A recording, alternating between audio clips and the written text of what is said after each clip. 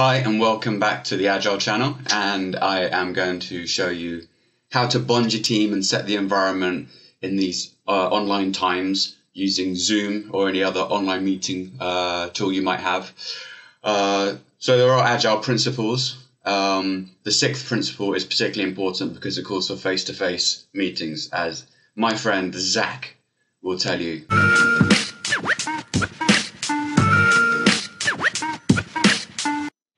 Hey everybody, Zach Allegan here.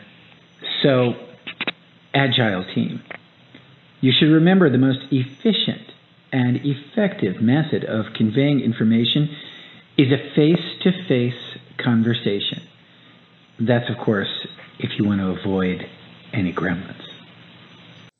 So when you're first meeting in any meeting with your team, your external team, any meetings where you're having external stakeholders drop in, you oftentimes have to have a little round table to say what your role is, what your name is, introduce everybody. It can be very super dry. Everyone switches off and goes, who is he? Don't really care. I'll listen out for the person I might need to interact with.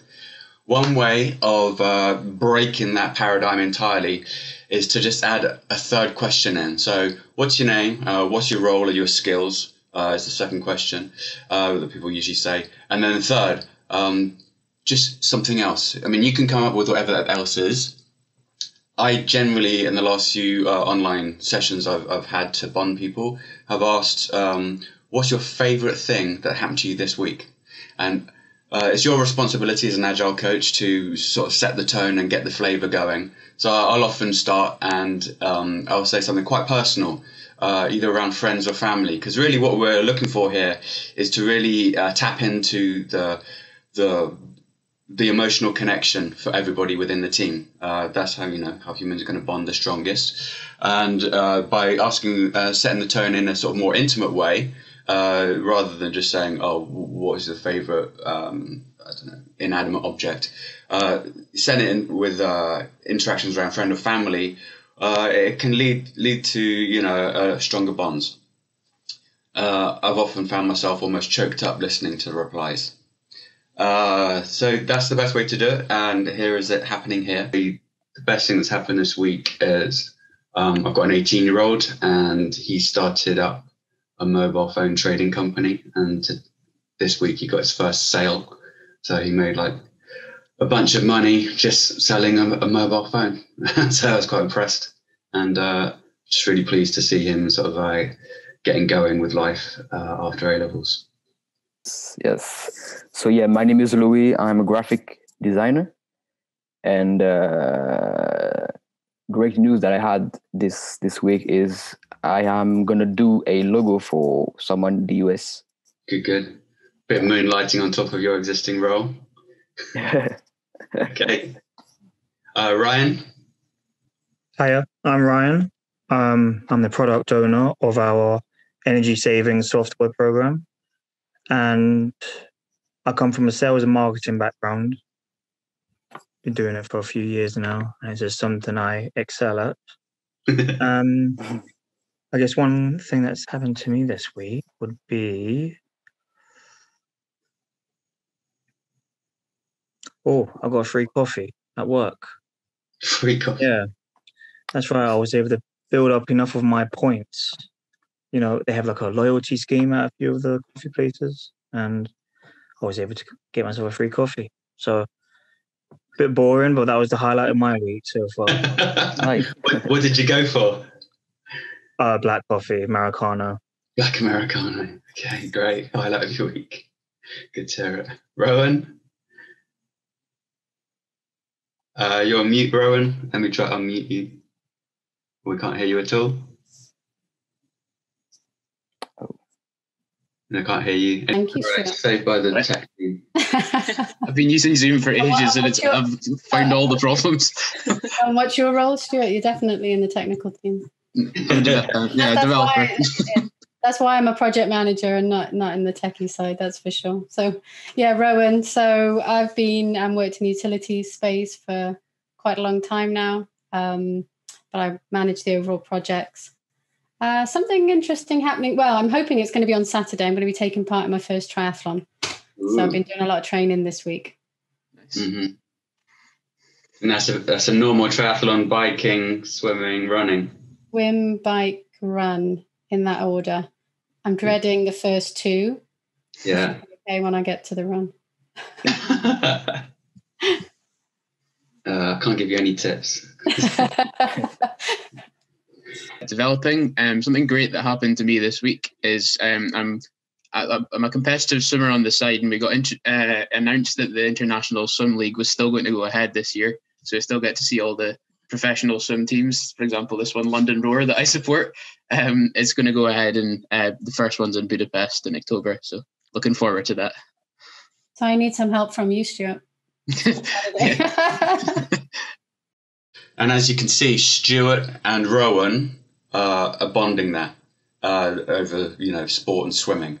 So Rowan is a fairly technical project manager, but you could see this is the most happy she seemed to be in the entire duration. She was smiling from the beginning to the end of Stuart's explanation as to what he was doing. And they will go off and they will maybe messaging each other around swimming tips or sport or anything like that around fitness. Equally, we had Ryan, who was a bit of a joker around what he was saying. So that's something for the team can all know. But are they tears of a clown? Is he upset about the current situation or what's going on? Is there is there a can of worms you don't want to open?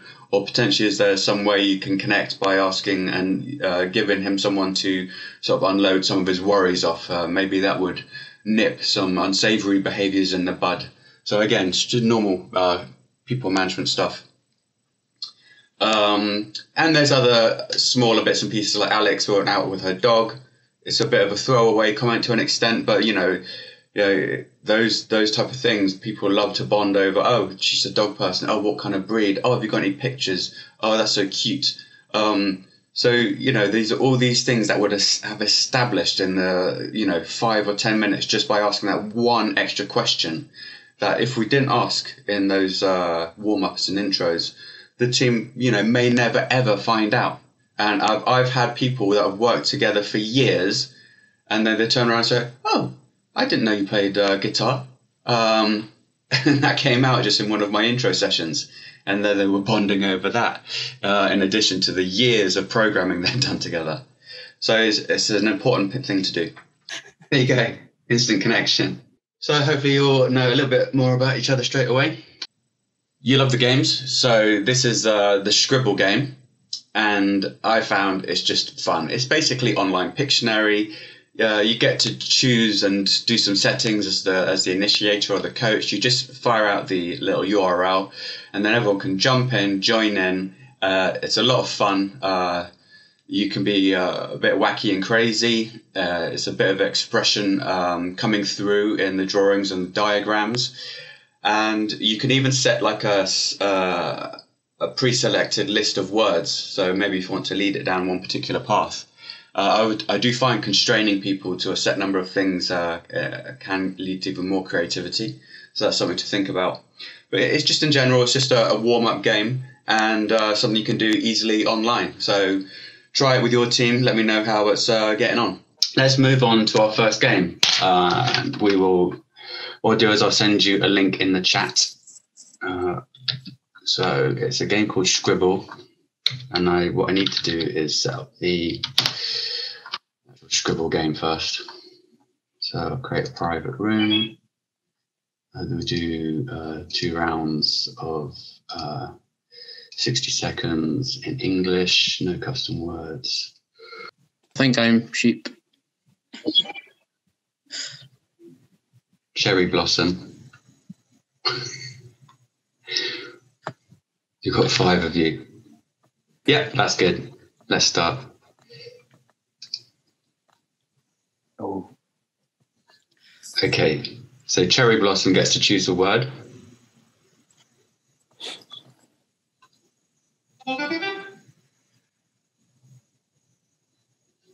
And then you got to type in your guess as quickly as you can, and you have as many guesses as you want.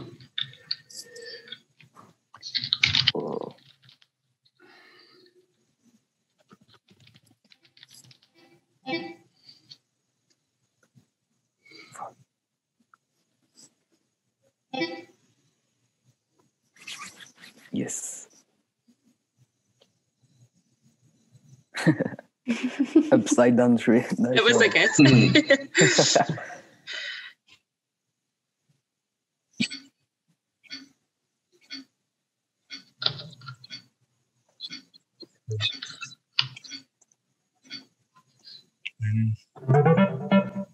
Oh, of course. Michelangelo, but I guess not. Yes. Great. Who is Or, by the way? Me. Okay, right. I'll try Then this. some letters appear at the top, by the way. Shape. Yeah, I just wanted to feel like a That's nice hard. shape. You know what I mean? Yeah. Oh. Storks carry babies, yeah? Yeah.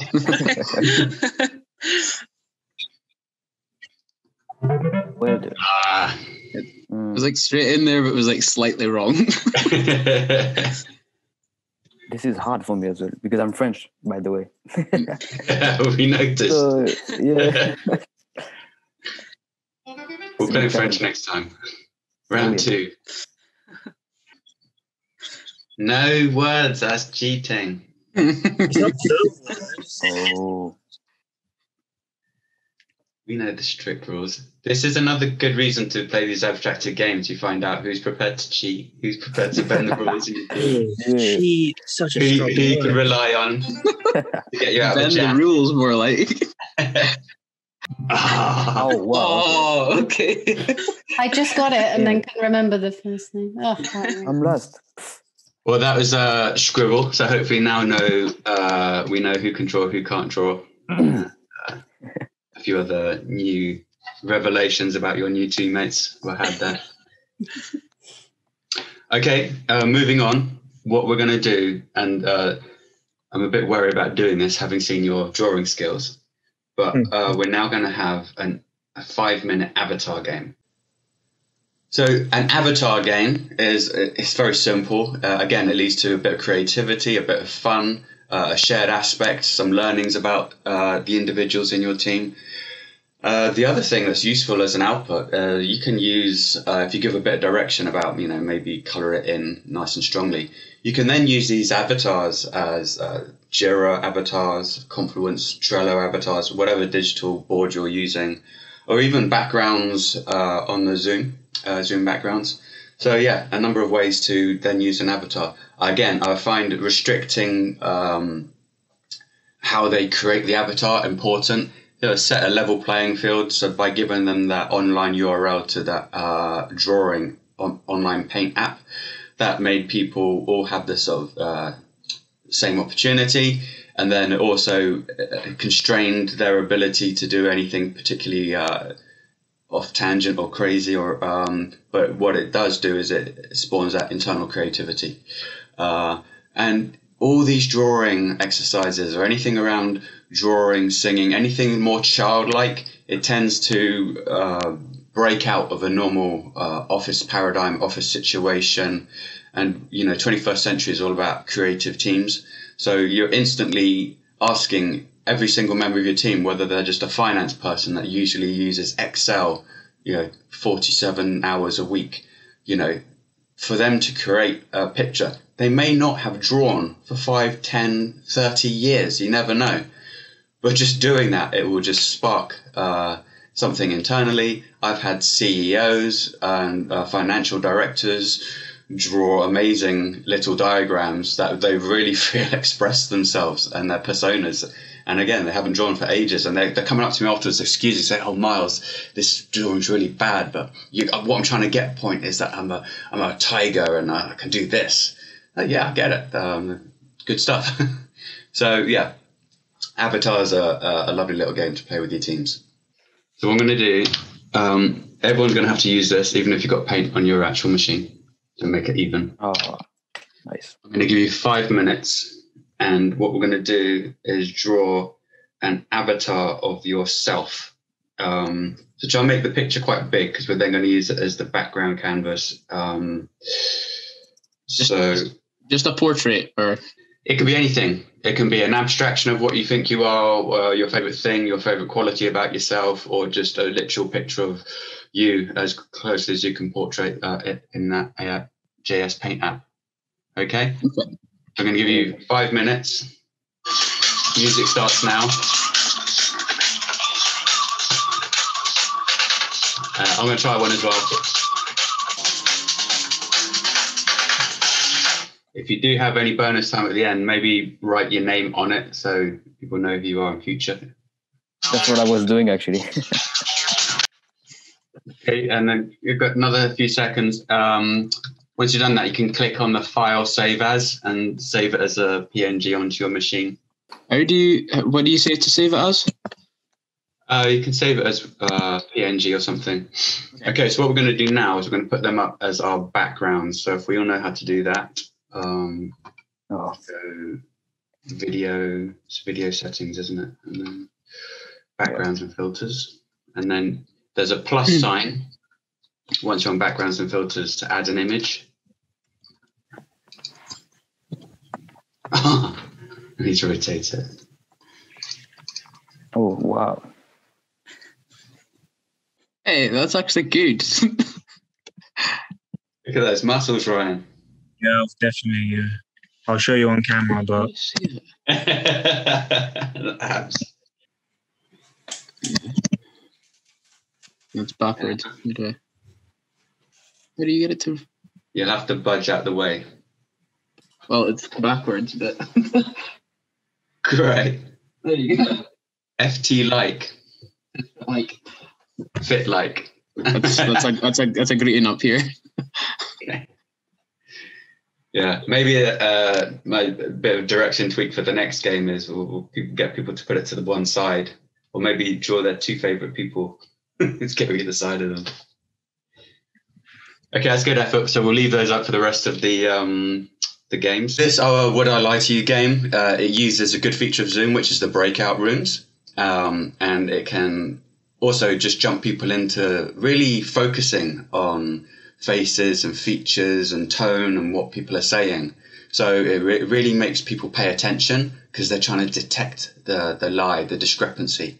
So that's fantastic engagement. It's not like a boring game again, or a boring meeting. You're actively making really people connect and bond via this medium of this game. You can also score it differently, and you can get a little scoreboard going around all of these games in a row. That adds some little side interest, if you like. Or just play it as it is. It's a bit of fun, a bit of amusement. Keep it lightweight, and maybe as an agile coach, try and jump into those different breakout rooms, which you can do with Zoom, and then make sure the tone and the content isn't a bit too risque. You don't want people oversharing potentially and embarrassing themselves in the long run. Good game to play. Would I Lie to You? Check it out. Have a go with your teams. Let me know how it goes. Would I Lie to You? So I'm going to break you into two separate rooms for a while. And then what you need to do, I'm going to give you only 2 minutes in those breakout rooms. So Alex, Rowan, and Stuart are on one team. So you can come up with a team name if you want as well. And Louis and Ryan, you're on the other team. So you come up. Have you seen the game show? I might be getting it slightly wrong from the game show, but you come up with something like a crazy story, and then you each give a version of it, and then we've got to decide who's telling the truth. Okay. All right. Okay, that's how we're going to play it. All right, so I'm going to open the runes, and I think you're going to get thrown into them.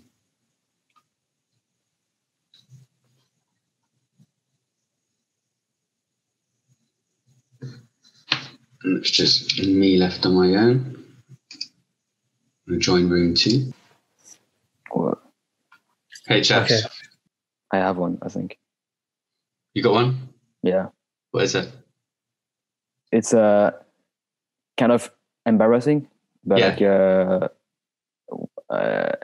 there was a time when I was with one of the girl that I wanted to date. Mm. I was in the Richmond Park in London. Yeah. And it was very cold, and I was I ate like a lot of grapes just before meeting her. Yeah. And in the middle of the conversation with her, I started to have like a lot of pain in my belly, you know. Yeah. And I thought it was just like normal, but like then it went very, very high as well. Yeah. And at the point that I had to actually poop, but like Yeah. as quick as possible, and I had to go just behind a tree and to just do whatever I had to do with it. Okay, fine. Then So I number one is I Yeah. had to break a date short in a park to have a poo. Yeah. Teammates, what do you think? I want to hear about poo one. Yeah, come on. Okay. Okay. It's actually my true, implausible but true stories. Yeah, I was on a date with a girl in Birmingham, and I just started trying to bodybuild the day before. So I went and bought a load of whey protein, and I didn't really read the instructions, and I took too much. And then I was on a date with her in a park in the evening, and then like there's a rumble in my tummy, and then the rumble got worse and worse, and then it started getting quite painful. And then I thought, oh, I'll just roll over and do a quick, sly, maybe fart. And then it wasn't. It was an absolute catastrophe. And I had to run away with my pants leaking behind me. Yeah. That's the end of the day. Guess that day did not go well. Was there a second date or? No questions, please. Okay, so now we're going to have Ryan tell his true version of that story. Of my story, or Ryan, you're fluffing it a bit there. No, they want to hear 3 versions of the Pooh 1 story. Yeah, I know. I was just clarifying. Okay. So this one day I was out with my girlfriend at the time, and as we were out, I didn't realize what I was. There were samples at this shop we were in. I didn't realize of the ingredients, so I'm munching away. I have a few samples. We leave. We do our thing. So eventually, I feel a pain in my stomach. But I think it's okay. It's not too bad. It's all right. So at some point, the pain was just unbearable, and I had to go do my thing. But I could not find the nearest toilet anywhere. So I just ran without telling my girlfriend at the time. I just ran away. Just said, "Oh, there's a thing." Oh, wait. So I've just gone, and I'm getting missed calls. It was maybe 10. It was a 10-minute adventure for me. Eventually, back to her, and well, she was just horrified, and it was not very pleasant. Okay, we'll wrap that there a bit, and then Luigi. So the actual situation is I'm allergic to grapes. And just before meeting the girl, she wasn't my girlfriend at that time, and she's still not actually. I ate like kind of yogurt with grape that I didn't know just before. And then it turned out, as I am allergic, my body goes very quick into digesting. So I was meeting that girl for the first time in the park, and then a lot of stuff happened. And I had to find a way to just like leave her without telling her like the truth, actually. So I run away like this, and I hidden in next to how do you say, a tree, and I had to do my business without anything, like without any toilet paper and stuff. And then when I came back, she was gone. This is the truth. Okay. All right, over to you, Team 1. Who is telling the truth there?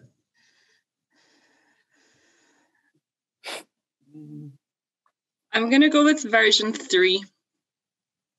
I'm tempted to say 3. I'm with you there, Alex.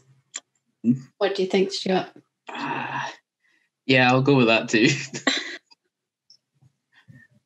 3, 3, and 3. 3 correct answers. It was Louis Ju's real story. Oh, yeah. Happens, you know. What a shit time. Yeah, what a shit day, actually. Oh, man. Okay. We'll flip it over to you then. Team 1. Who wants to go? I'll go first if you want. Okay, so about 15 years ago now in Disneyland, it was raining a lot, so everyone got taken inside because it was sort of treacherous weather conditions outside. So everyone's in this really crowded shop, wouldn't be COVID friendly anymore. Everyone's just piled in. And then my friend was in a pram because they were a baby at the time. And this guy was standing next to them, kind of like hood up, couldn't really see his face. And then he started like waving and sort of doing all those baby faces at the kids. And then it turned out when they saw under his hood, his parents saw that it was actually Michael Jackson who was waving at the kids. Oh, well. So that's my unlikely truth. Mm-hmm. Okay. Rowan, do you want to, or Stuart? Rowan, you can go first if you want. Okay. Yeah, so I was actually on holiday in Disneyland in Florida with my children. And my daughter was about 2 at the time. She was in a buggy. And we were waiting for one of the rides. And we saw this whole entourage go past, kind of looked around. And all of a sudden, who comes towards us but Michael Jackson? Like literally cooing over my daughter. She's got blonde, curly hair, and you know, just making real faces at her, really angelic. Yeah, we were totally wowed. Mm-hmm. Stuart. Okay, so I was quite a while ago. I think I was about 7 or 8. It was my first time abroad. We were in Florida, and we'd been to Universal Orlando first. We'd been like round all the rides and kind of it was a kind of great thing. It was about the second, or I think it was the third day. It was about lunchtime, and it was kind of like we had brilliant weather up until that point, and then thunder clouds kept rolling in. We're like, right, well, it's far too far to go back to the hotel at this point and just wait it out. So we're like, right, well, we'll just nip into the shop at that particular point. And it was like next to like the Jimmy Fallon exhibit, or not exhibit, but the ride that you could do.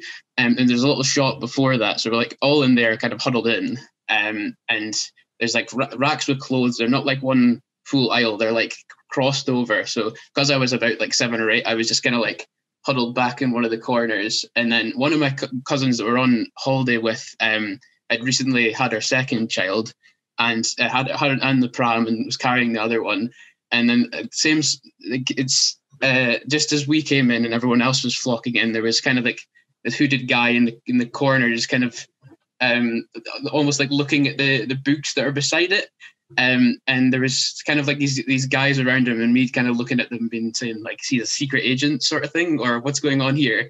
And just as he was looking over, it was kind of stepping forward every so often. I was a bit like, what's this guy doing? And I saw like the faces he was making, and he was kind of like doing the whole this. I was a bit like, why is he doing this to me? And then obviously noticed that the pram was there and was doing it to the baby, and he started making the noises, being like, where it is. My cousin was just kind of like mortified, being like, what is this guy doing? And kind of backed away. And then it didn't occur to me until later to kind of look it up, and saw all the articles that Michael Jackson had been to Universal Orlando, and we're like, oh, that's who the guy was, because I didn't really know who the guy was very well at that point. So I was a bit like shocked to see that, and parents wouldn't believe it, but it definitely was. Okay. Not too bad.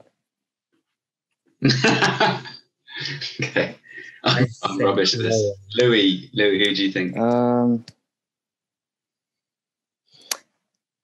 I would go with the version number 1, actually, because the version number 3 is there's so many details, and I don't think it's true. I would go with the version number 1. Ryan? Version 2 for me. Version 2. I'm gonna cover our odds then and go for version 3. We're not gonna win anyway, are we? Split decision. Right.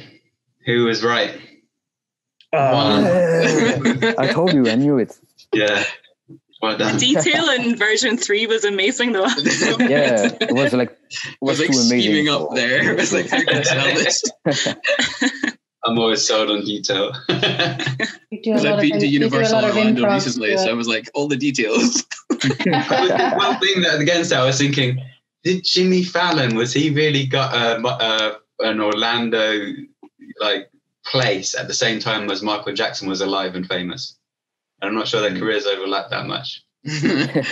I give you the benefit of the doubt. Great. Okay, well, I hope you enjoyed that. It was good. It was great. Yeah. So this is a game that was actually new to me in this session. Again, as an agile coach, you may not know everything, and it's always use the hive mind, use everybody. I'll put the question back on them, and you might get good answers. So I said, are there any other games that you've tried recently or you think are fun? And actually 2 of them separately had used this Headsup game. It's the twist on the old post-it note game, where you stick to your forehead and you've got to guess what it is from other people's questions. It's a bit more fast-paced, so you're flipping your phone, and every time you flip it, it gives a new idea that the people have to express to you, and you have to guess it. You obviously can't read what's on the front of your phone there. There's a slight technical issue sometimes, like it's a little bit illegible depending on the lighting and the intensity of the screen brightness, so you might want to just have a little test of that at the beginning. But it's a great game, and gets everything going. It's a bit US focused, so we tried the accents game, and it was all US accents, like Californian accent, New Jersey accent. And if you've got teams in India or Europe, they might not have a clue. So we have to dig around within the app. There might be other apps similar. But yeah, Headsup app, highly recommend it. A bit of fun, just to warm a team up. Go for it. If you had any other games you'd ever done online, or any other sort of team building games that you could think of we could run in this session. Do you play Headsup? What's Headsup again? Sorry? It's like you're gonna have to use your phone, and there's like a word or something the thing that where you go like this, and then you like do like this, and you can do the 3 dots at the top right of your video, and then hide selfie. Yeah. Okay. Can you see it? Yeah. And then it works perfectly. Yeah, I can see it. It's they little fly about over the top of bodies of water. They're quite long. They sound like an animal that's mythical and breathes fire. Yeah. Oh, like dragon. Yeah, but an insect. Yeah. So dragonfly, we'll give you that. That's generous. Has 8 tentacles. Oh, did you get a minute to see how many you could do? Oh, got like 8. Oh, really? I didn't see. Okay. Squidward. Yeah, 8 tentacles. 8 tentacles. It's in the sea. Octopus. Yes. Yeah. It's really long. Oh, that was fast, man. Okay. It's up. It goes so fast. I've got Betty Crocker, Samsung. Okay, Stuart's go. Can you see that? Yeah. In Like that. Egypt. It's big from by the triangle? Egyptians. It's in Egypt. 3D. 4D. Oh, a pyramid. Yeah. What you do to make An omelette. An omelette. Frying pan. You can't make an omelette without doing this. Frying. The first thing you do. Oh, break the eggs.